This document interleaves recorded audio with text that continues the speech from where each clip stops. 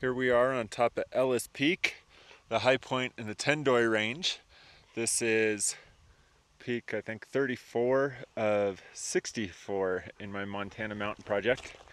So I'm up here with two dogs. Here's Renna, a little tired, and Zeno.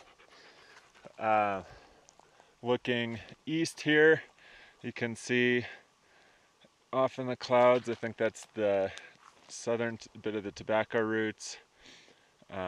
Looking over here, you got some of the blacktails. Should be able to see the Madisons, but they're in that storm.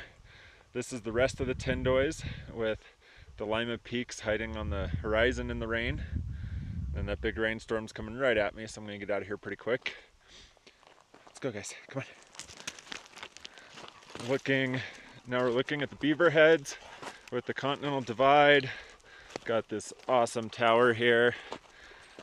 You can see here into Idaho, those mountains on the snow-covered peaks on the distance. I believe Mount Bora is down to the left, out of sight. Can't quite see it. That's the high point in Idaho.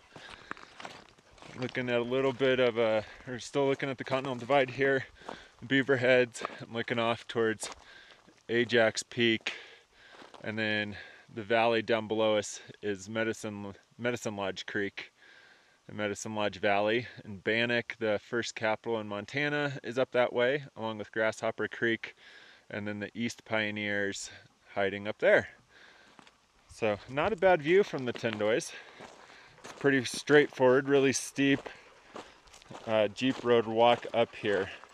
I think we're like 2 or 3 miles in with 2,600 feet of climbing, not messing around. And heading down, trying to beat the rain.